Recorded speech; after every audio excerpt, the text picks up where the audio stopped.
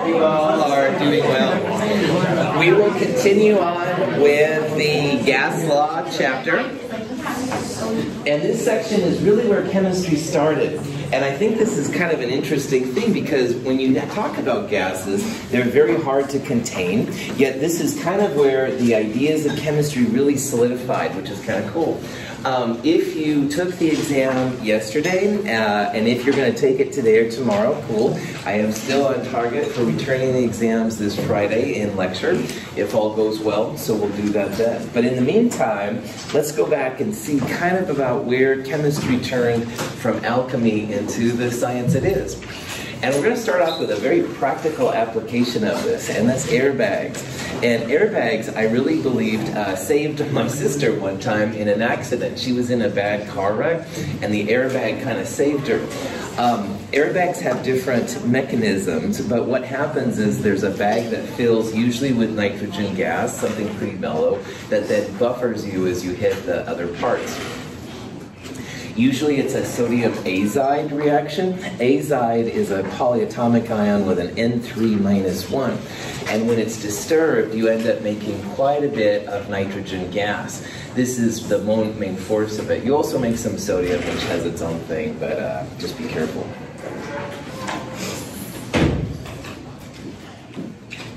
Wonderful, the sound is not working. Oh. It's gonna be one of those days. I don't see that coming. Okay, let's try that again. In a collision involving a car equipped with airbags, the impact initiates a chemical reaction. Automobile airbags work when a sample of sodium azide detonates, producing nitrogen gas. This gas fills the bag. Using our understanding of the gas laws, we can calculate the quantity of sodium azide required to produce the appropriate amount of nitrogen gas. So creating the gas from a solid is a big part of chemistry, but also making sure that the balloon deploys well enough to protect the person is another part of it. We need to know about the volume of the gas created and things like that. So this is a pretty cool chapter. And of course you're breathing gas in right now, and that shouldn't be underestimated either. According to the kinetic molecular theory, the molecules of a solid are locked in place, though they have motion. Molecules of a liquid are closely associated with each other, but move relative to one another. Molecules of a gas move independently and occupy a much larger volume than those of a corresponding liquid or solid. We're starting a period now of study where we're going to look at the different phases of matter. And the kinetic molecular theory, the KMT, is what scientists use to describe it. And solids are very tightly packed together.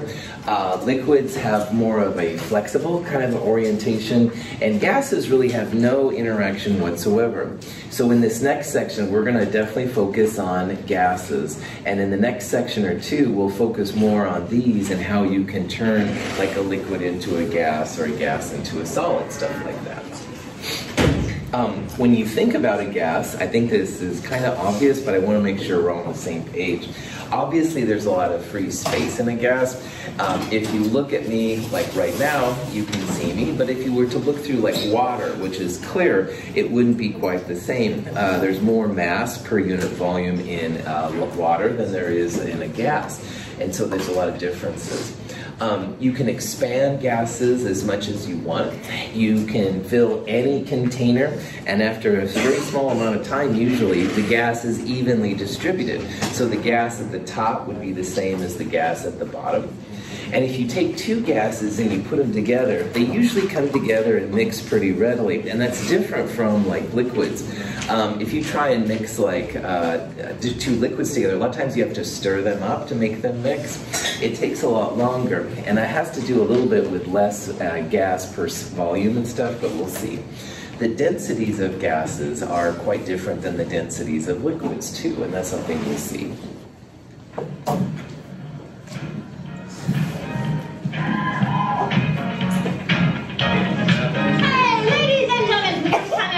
Part-time job in the public health department at City Hall, and Meredith Perkins, yay! Well, Leslie, this is so nice. I put poisonous gas in one of these balloons, so if any of them pops, we may die.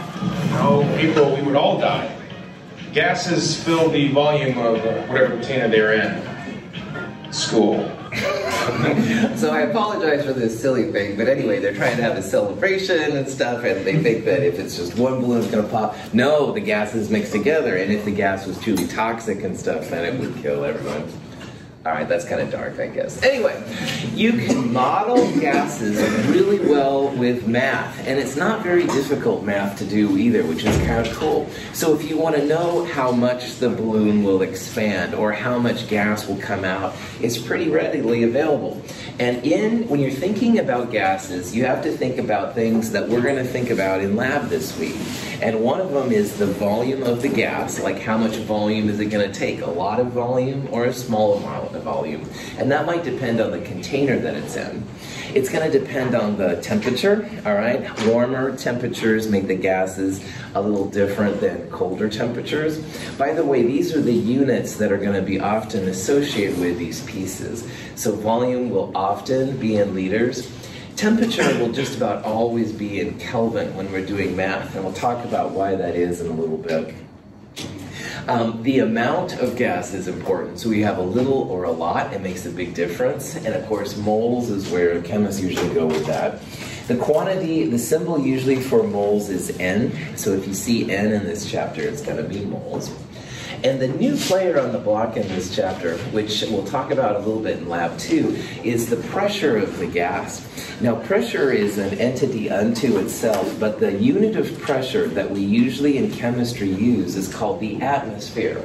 It gets the abbreviation ATM. So if you see ATM, it doesn't mean, get out your bank card. It means it's a value of pressure, and the value of the atmospheres can go up and down. Pressure is just as important to scientists as like temperature is. And in Chem 221 and Chem 222 we talked about temperature. The pressure is really important, but it is mostly for gases. And this guy named Torricelli, an Italian scientist, in 1643 created what they feel is the first barometer. So while a thermometer measures temperature, a barometer measures pressure. And the standard version, if you will, of a barometer that's used today, it usually uses mercury, and we'll see why in a little bit. All around us all the time, the atmosphere is pushing on us. And you can think about it like gas has mass, and mass is affected by gravity. So the gravity is pulling all of these gas molecules down around us all the time. And you can measure different vacuums and pressures this way. The pressure pushes down, and mercury is affected by this. It will actually go up a column with a vacuum inside. And people started to realize that as the temperature outside changed, or storms came in and left, the value, the height of a column like this would go up and down. Now, if you do this right, you have to have, the right column width, and you have to have a vacuum and stuff like that. However, it is a relatively easy thing to do, and you can get electronic versions now of all these things. So in lab now, we're actually using the little blue box, which is an electronic version. Vacuum means theoretically no molecules in it? Yeah, that's right, that's right. It's zero pressure, or pretty close to, for our purposes right now. I had like a so-so date with Valerie. Now I'm number 9 on the speed dial. So? So, I used to be 7. I dropped 2 spots. What, she's ranking you? Yeah, the speed dial is like a relationship barometer. What is a barometer exactly? It's pronounced thermometer.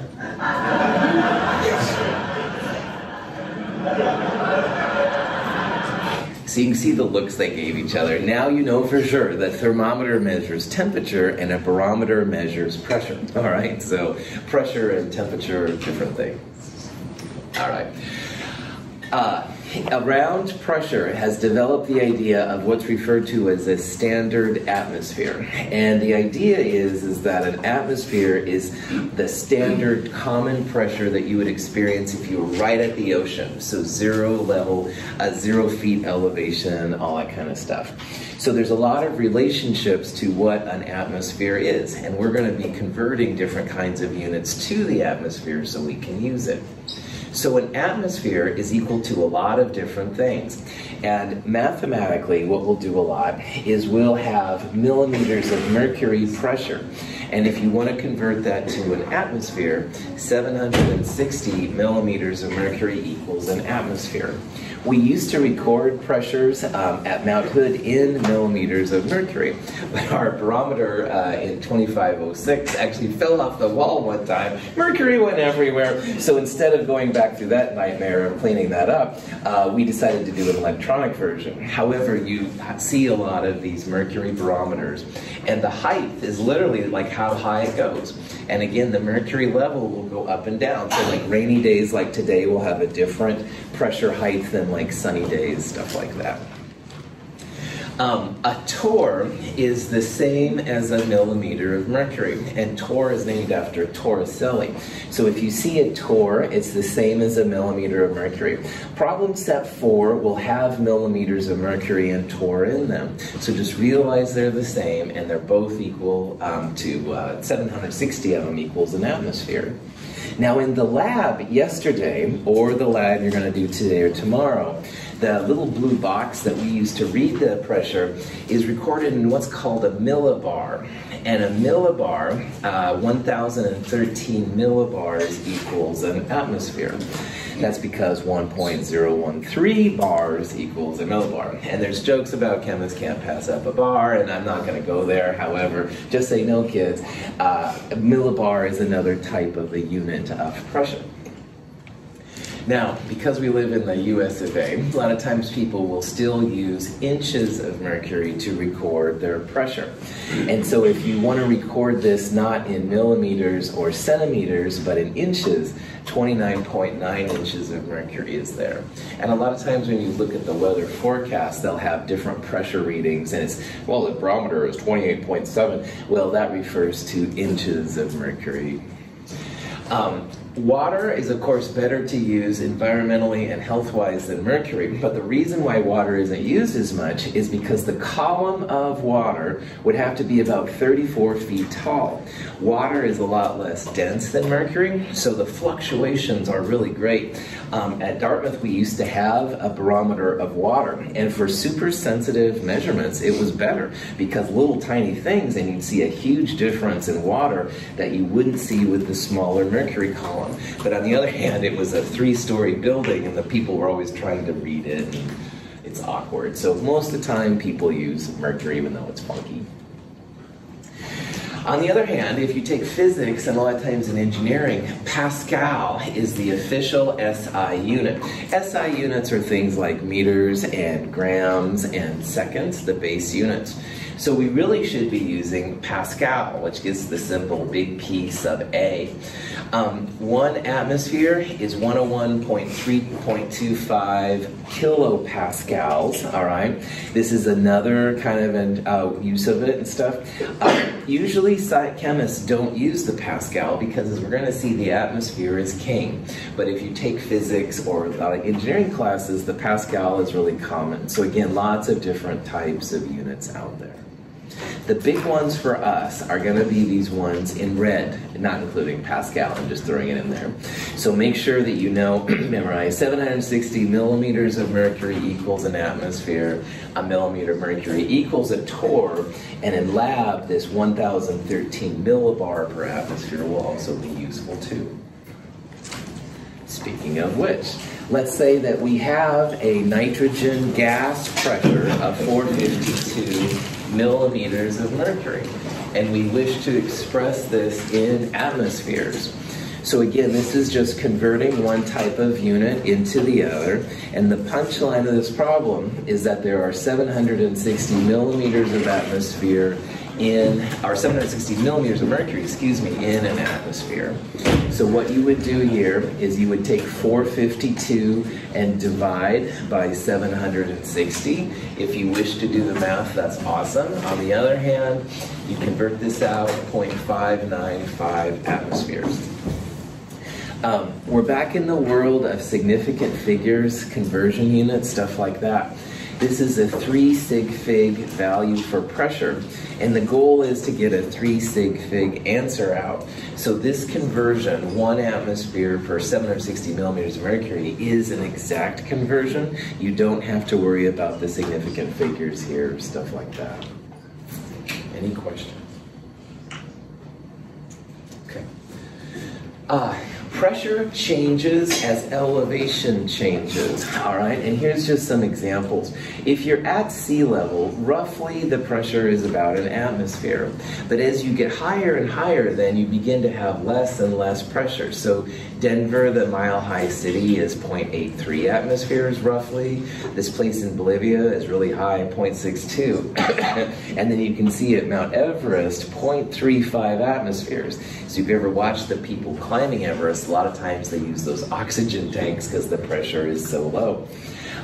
Gresham is supposedly about 301 feet at City Hall. So it's above 0 feet, which would be sea level. So usually Gresham's pressure is a little less than an atmosphere.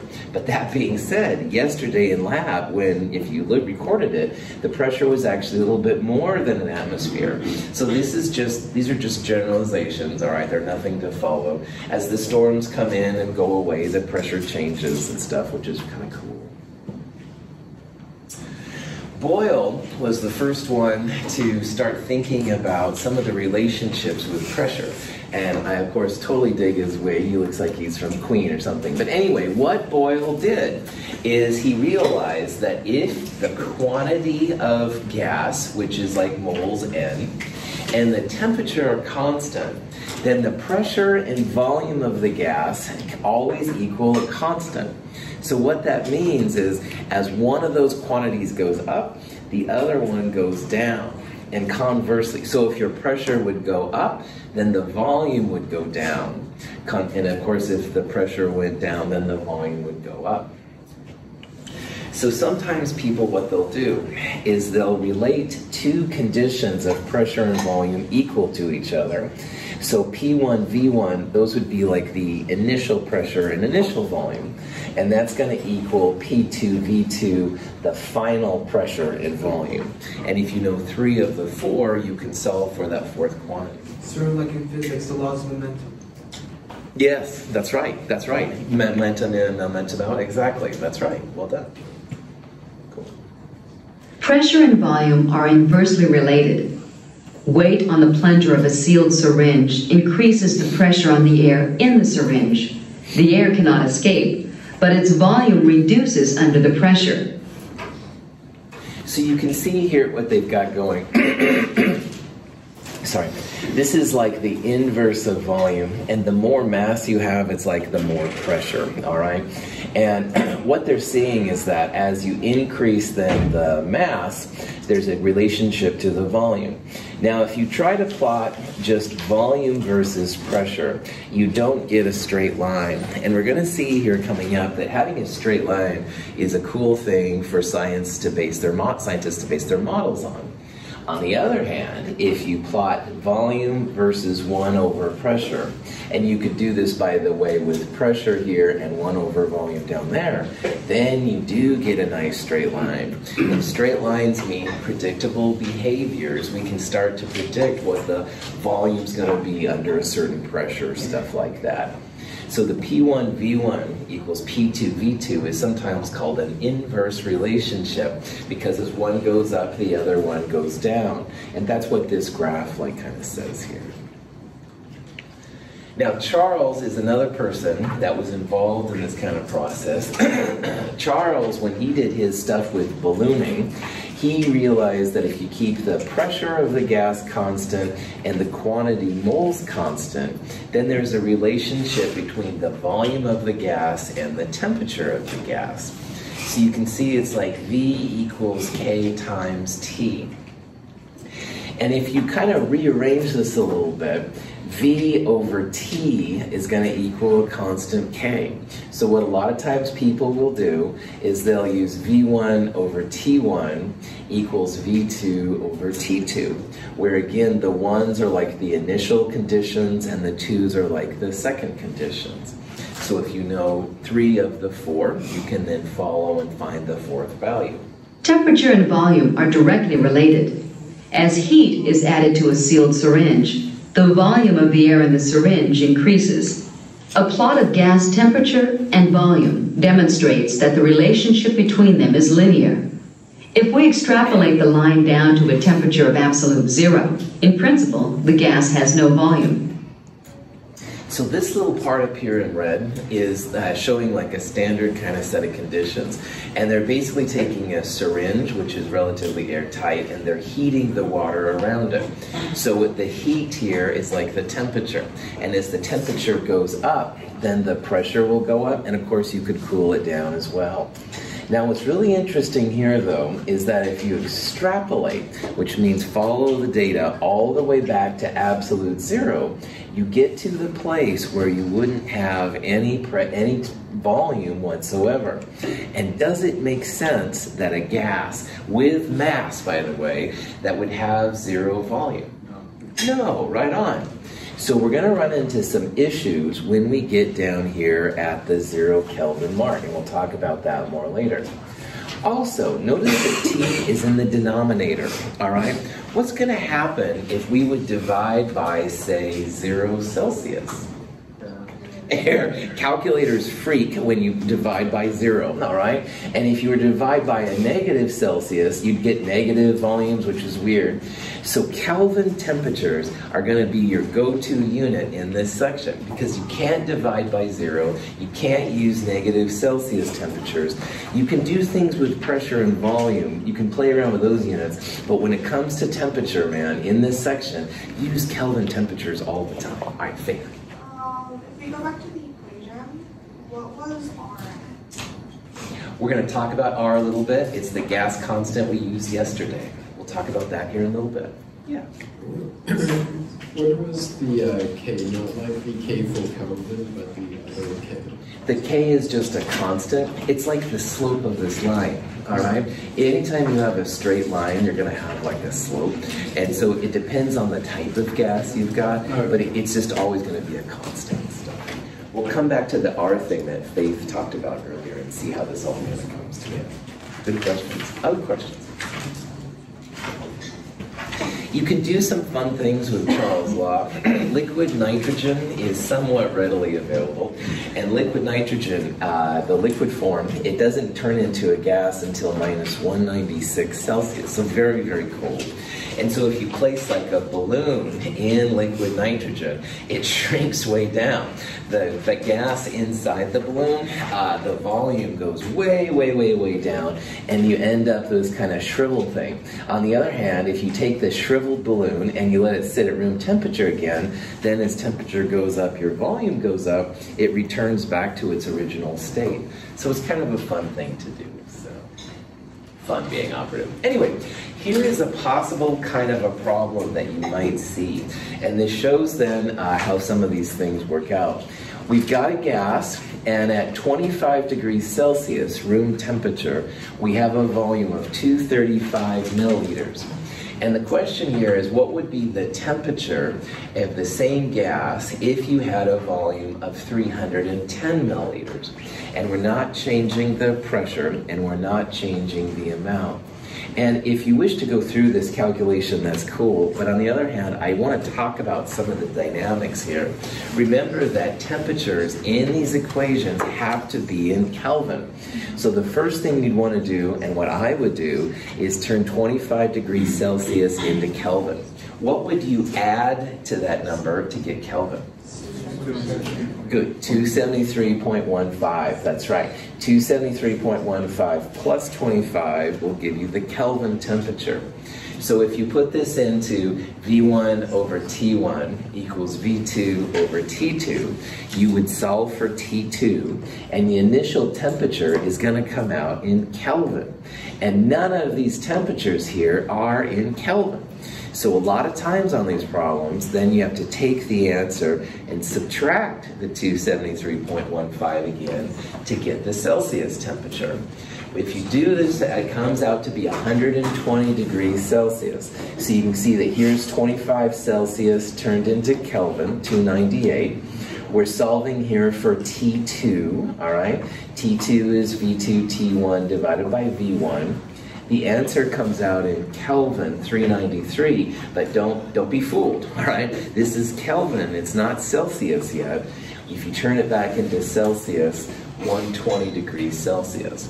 What does that little dot right there by the 120 mean? Sig figs. Yeah, we're back in the world of sig figs. So this is a 3 sig fig number. And do notice that we went from a 2 sig fig temperature to a 3 sig fig answer.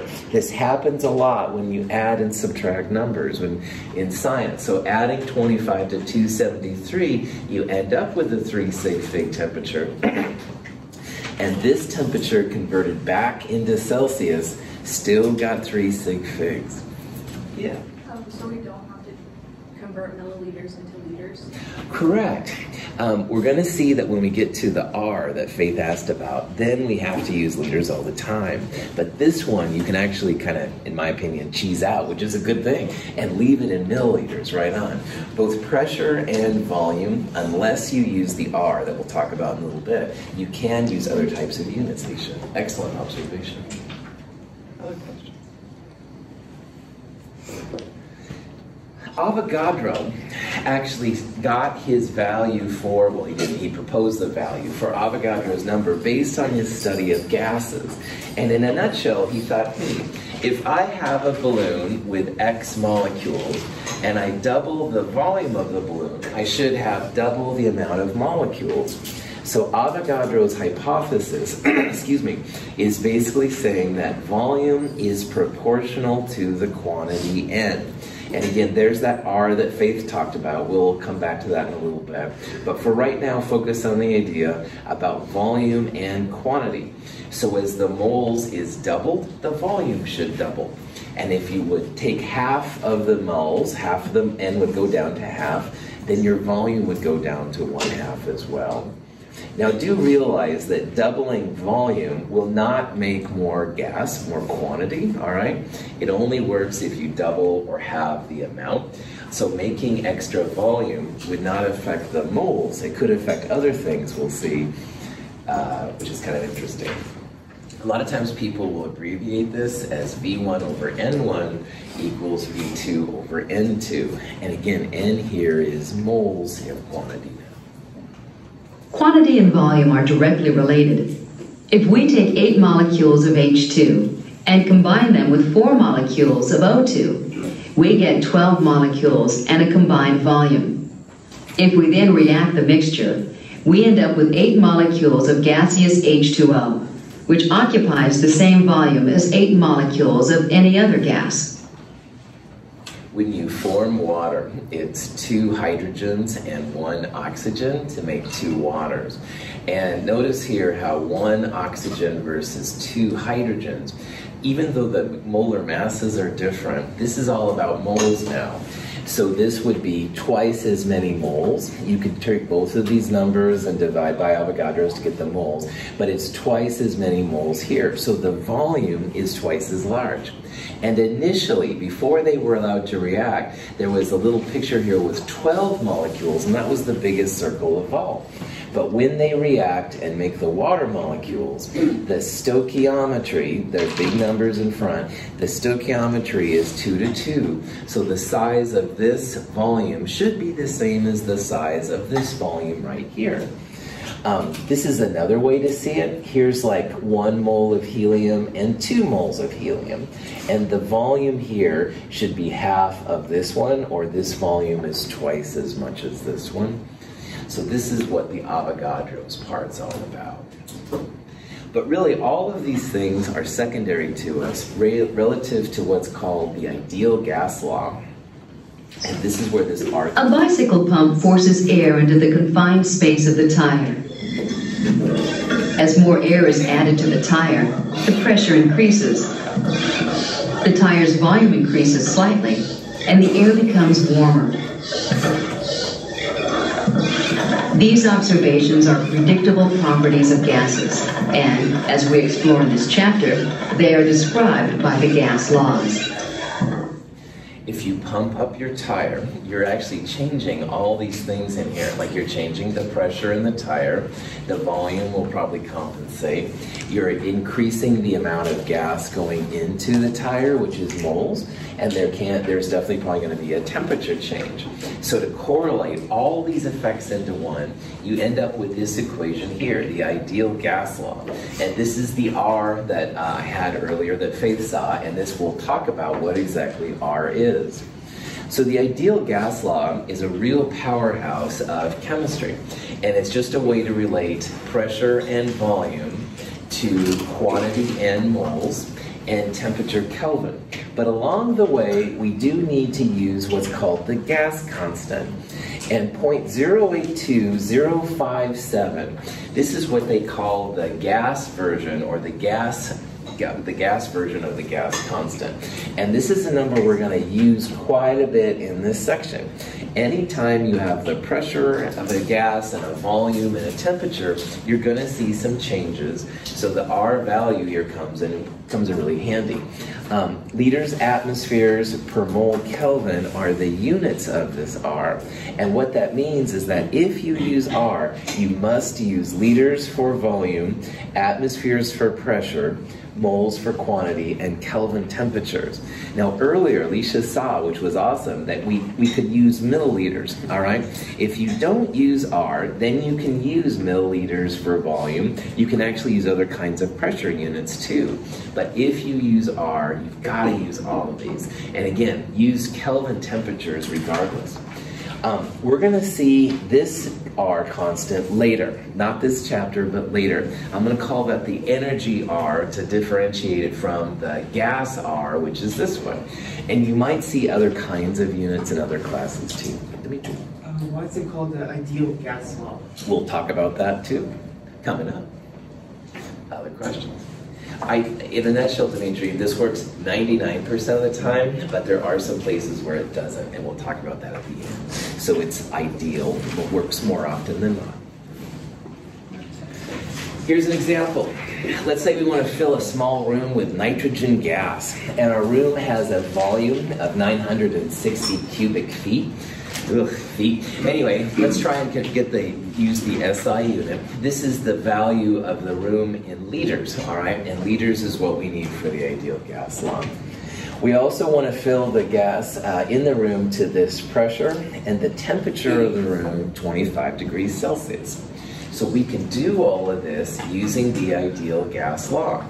If it's asking for quantity, quantity is like moles, N. All right, so what we're going to do is we're going to solve for the moles of nitrogen gas. That will be our first thing, and then we could go to grams or kilograms, stuff like that. And again, along the way, we're going to need this R number. Because R is in liters, atmospheres, moles, and Kelvin, we've got to get everything into these units. So the volume is okay as is, it's already in liters, but the pressure now we need to convert over into atmospheres. So we saw earlier 760 millimeters of mercury per atmosphere. When you convert that over, 0.980 atmospheres. We've also got to convert temperatures into Kelvin. And again, this entire chapter, using R or not, you've got to use Kelvin temperatures. So 298 Kelvin would be the temperature of this room. And now that we've got a liters and a Kelvin and an atmosphere, we can plug it in up here and we're going to solve for N. And again, R, the R constant there is going to be the thing we'll use too. So N is PV over RT. Here is the pressure in atmospheres. Here's the volume in liters. Here's our gas constant. And here's the temperature. And again, it's R that's dictating the units we have to use here. So we've got to use liters to make those cancel out, and the pressure and the temperature in Kelvin.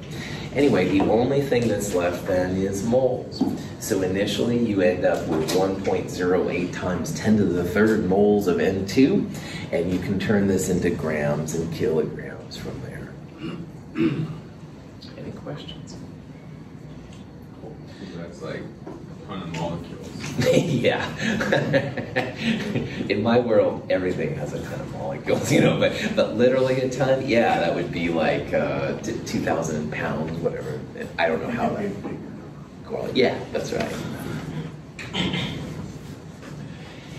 Here's another possible application of how this stuff works out. Hydrogen peroxide is H2O2, and it's usually kept in a brown bottle in the refrigerator because the H2O2 does break down into water and oxygen gas. Notice that the hydrogen peroxide is a liquid, and these two are both gases.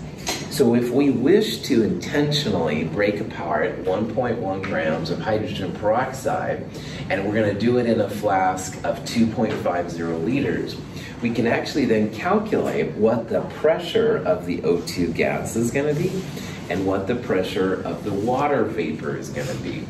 Now, water can be a whole bunch of different phases. This one here, of course, is a gas. Ideal gas law, probably not too surprising. We're going to figure out the pressure of the water vapor and the pressure of the oxygen gas. And what we'll do is use that PV equals nRT thing. This is actually something that's used in biology. This beetle thing apparently sprays things in some kind of system to defend itself, and the spray comes from the decomposition of hydrogen peroxide. And I don't know very much about biology, but I'll trust them that this is the process they use. Anytime you have a lot of gases, you have a lot of pressure, and the pressure is what allows things to be sprayed. All right, so what you want to do is first you got to get things in units. Also, this is a balanced reaction, and in a balanced reaction, we can use the relationship between hydrogen peroxide and oxygen or water to do it. And what I mean by that, this is 2 moles of H2O2 that are breaking down, and that will create 2 moles of water and 1 mole of O2. So if we can turn the grams of H2O2 into moles, we can then use these molar relationships to convert into moles of water or moles of oxygen. Once we have the moles of water or oxygen, we can use the PV equals nRT to find the corresponding pressure. Because we've got the R, that's the 0.082057 number. This is the Kelvin temperature, right? So we can turn Celsius into Kelvin. And we even have the flask volume, which is already in liters. The pressure that comes out will be in units of atmosphere. We're using R, so we're going to use all the R values. And R has an atmosphere value. So again, this is stuff that you've all done before, but maybe it's been a while. We need to turn the grams of hydrogen peroxide into moles of hydrogen peroxide. And this number right here is the molar mass of H2O2. And to get this number, the periodic table is our guide. Oxygen is about 16 grams per mole, and there's 2 of them in H2O2. So 16 times 2 plus hydrogen, which is about 1 gram per mole, times 2 of those. So 16 times 2 plus 1 times 2 is 34 grams per mole. And you can do a better job if you want stuff on the periodic table, but that's kind of how you find these numbers. And all of those numbers are ways to relate the mass in grams to the moles. So we have 0.032 moles of hydrogen peroxide here. Questions on that? Okay. You can convert to moles of oxygen or moles of water. I'll convert to oxygen first. So in this process, this equation says 2 moles of H2O2 per 1 mole of O2. That's what the balanced equation is all about. So this part right here, the stoichiometric factor, is literally just using the numbers again from the balanced reaction. So for every 0.032 moles of H2O2, you can multiply by 1/2, and you'll have 0.016 moles of oxygen. And again, you could do water first here. I'm just doing oxygen first. Once you have the moles of oxygen, you can use the P equals nRT over V, ideal gas law, to find the pressure. So these are the moles of oxygen.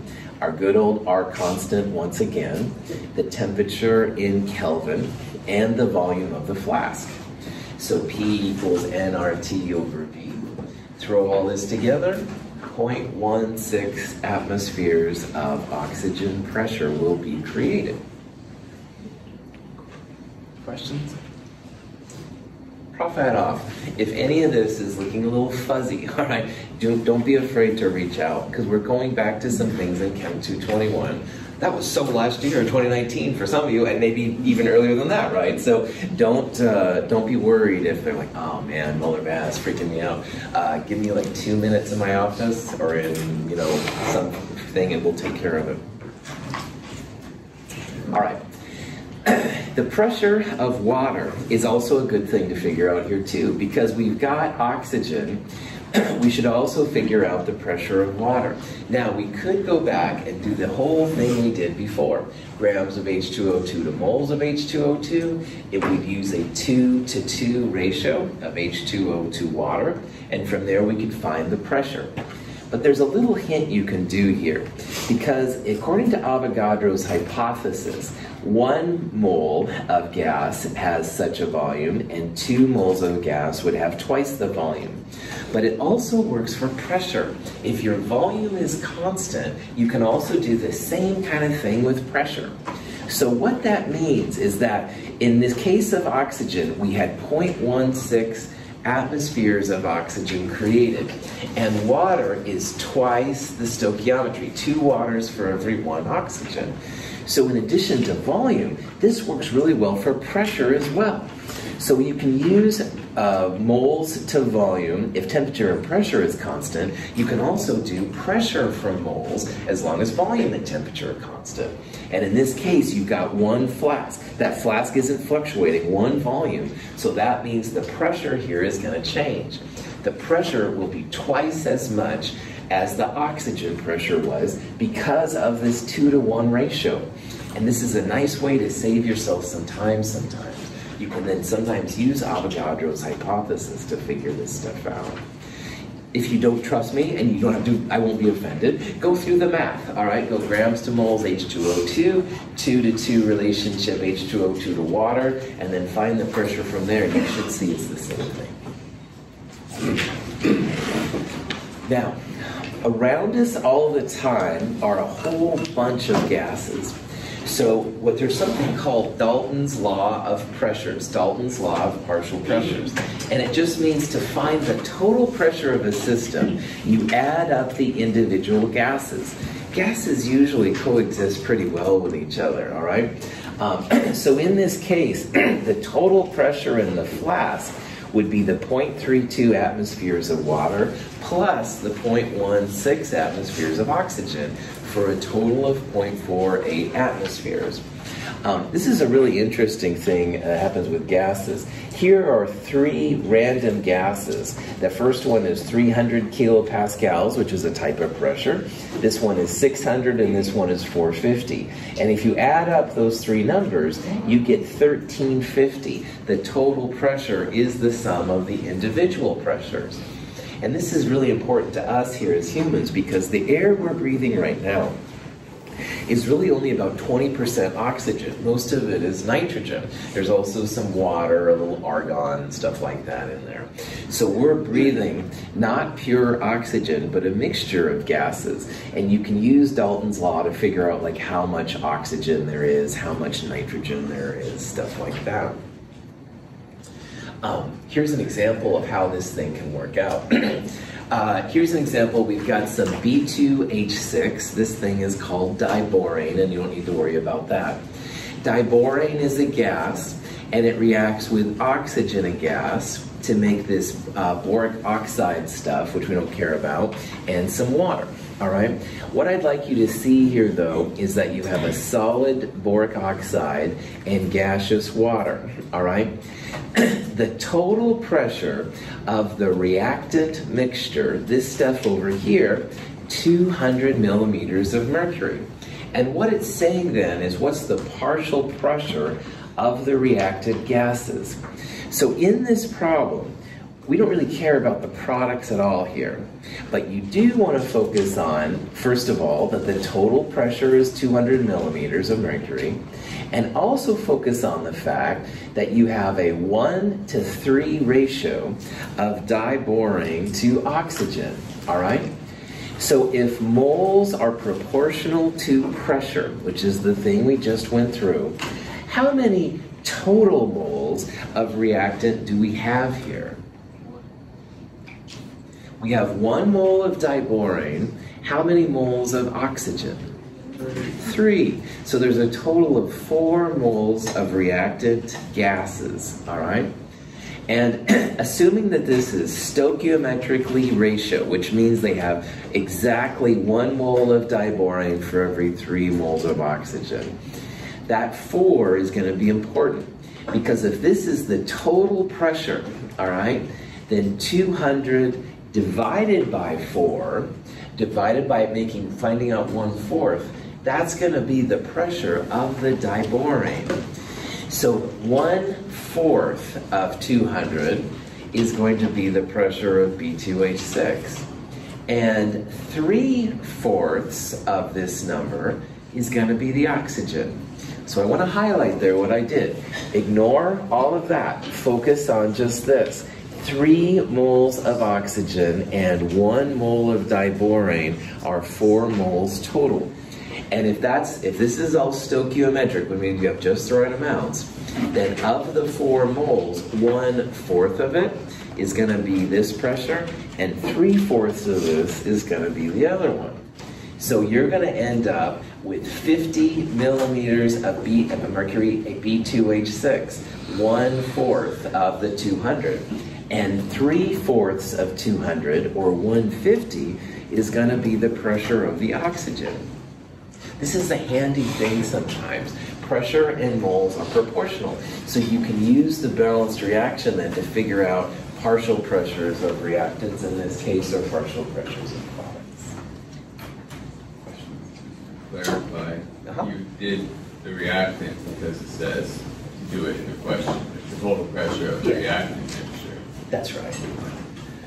Joseph, a common type of question like this is you have a solid reactant and it makes like 1 gas reactant and 1 gas product and 3 moles of another gas product. So that would be another way to get your 4. It would just be then 4 products instead of reactants.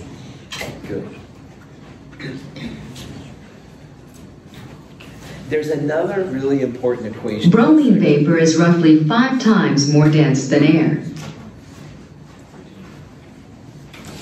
It can be poured from one flask to another.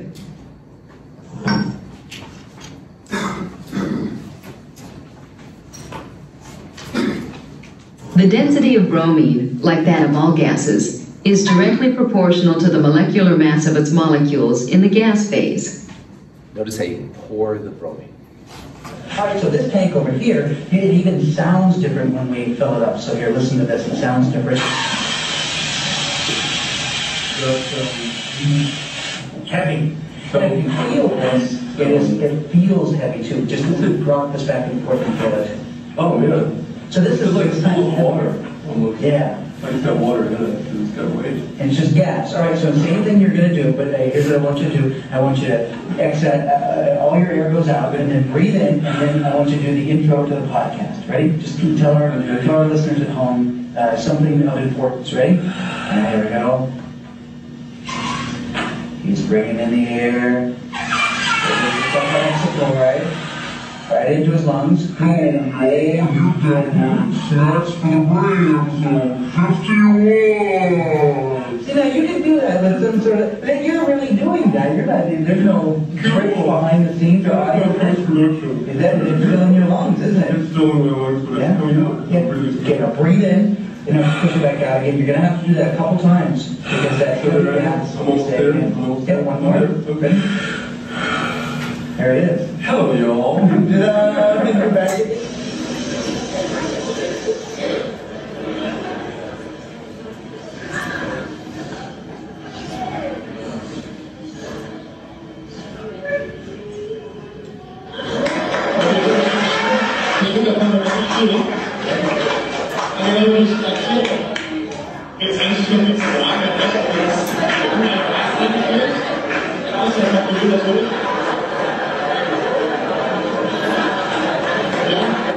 Magic, believe it or not. These are big gases, all right? And big gases have a much different density. Things that are more dense than air actually sink to the ground. So you can see them actually pouring out the SF6. On the other hand, it also affects your vocal cords. If you do helium, you sound kind of like a chipmunk. SF6 and the heavier gases, you end up sounding like a deeper thing, which is cool. The other equation, which is really important, comes from PV equals nRT. And if you rearrange this a little bit, you get N over V equals P over RT. Moles is equal to mass divided by the molar mass. So grams divided by grams per mole gives you moles. And if you rearrange this a little bit, M over V, the little m over V, that's density. So sometimes people will write this as D equals PM over RT, or what we're going to refer to it as PM equals DRT. This is the so-called evening dirt equation. And it's a nice way to relate the density of a gas to the molar mass of the gas. We're using a variety of this in our lab this week. But when I refer to the evening dirt, evening is like PM, not AM, okay? And dirt without the I is DRT. It's kind of a little thing. We'll see you can do some pretty cool things with this. All right, I'm out of time. We'll do more of this on Friday. Have a wonderful day.